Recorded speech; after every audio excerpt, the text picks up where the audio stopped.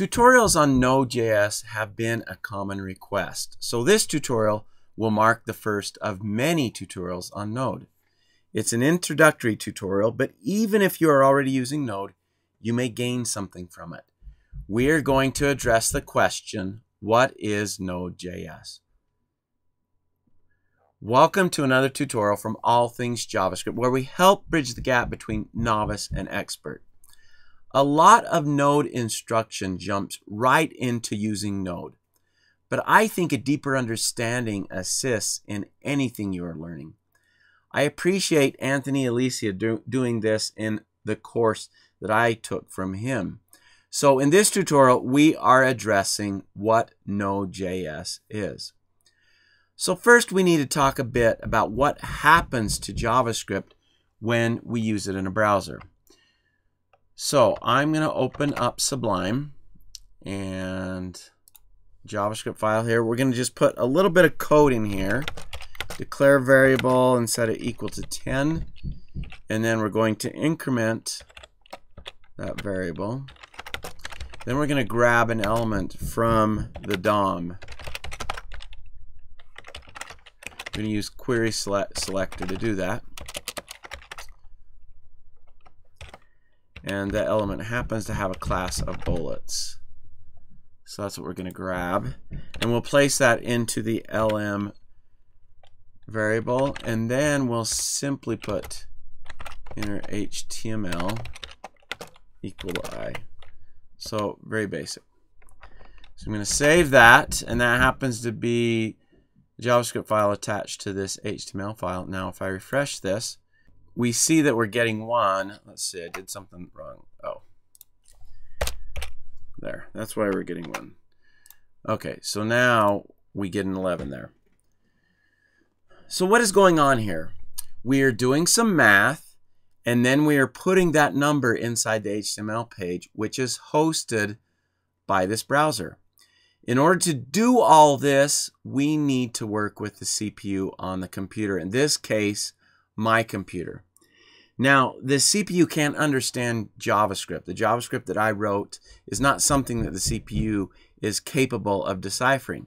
So that JavaScript code needs to be converted to machine code. Now, the thing that converts JavaScript code to machine code is the JavaScript engine. Now, the browser that I'm showing right here happens to be Chrome. And so it uses the V8 engine to make that conversion. Now, the V8 engine, written by Google, processes JavaScript code. This engine, the V8 engine, was written in C++ and is open source. It can be used in a browser, but it also can be used in any other C++ program.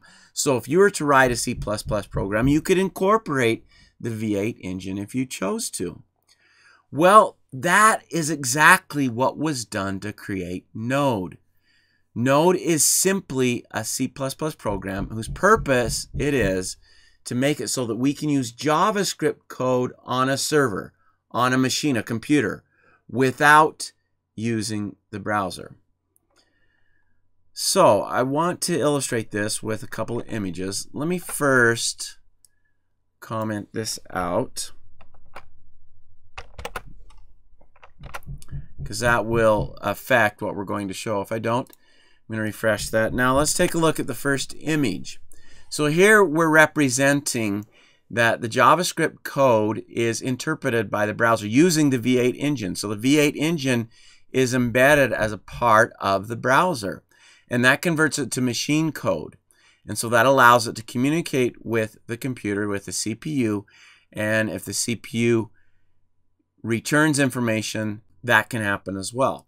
Now, in the case of Node, very similar setup, but Node is a different application. It's not a browser application.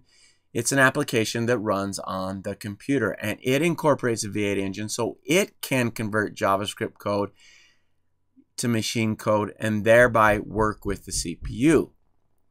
Now, the advantage of this application written in C++, this Node application, is that it extends JavaScript. It allows us to do more with JavaScript than you could with just the JavaScript language. Now, all right, so with that, let's take a look at a description of what Node is. So Node.js is a program written in C++ with the V8 engine embedded that has added features that make it suitable for use on a server.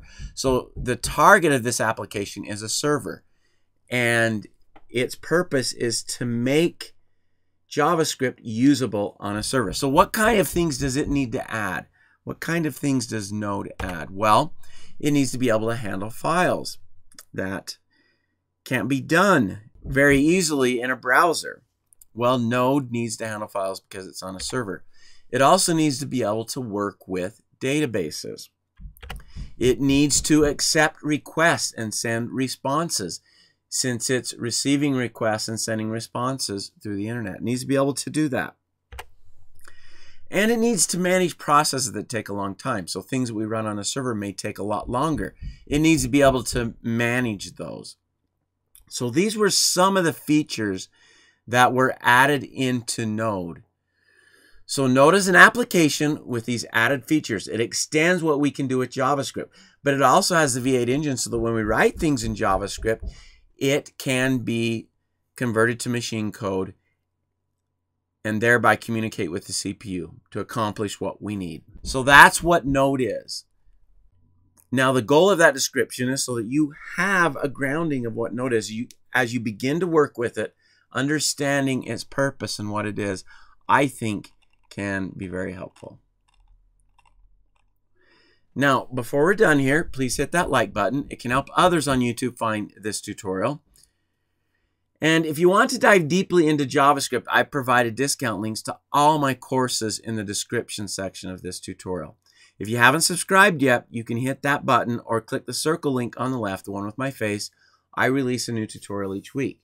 You can also click the video link in the center to access another tutorial right away, or click the link on the right to visit my website, allthingsjavascript.com, for a complete list of tutorials and other resources. Thanks for watching.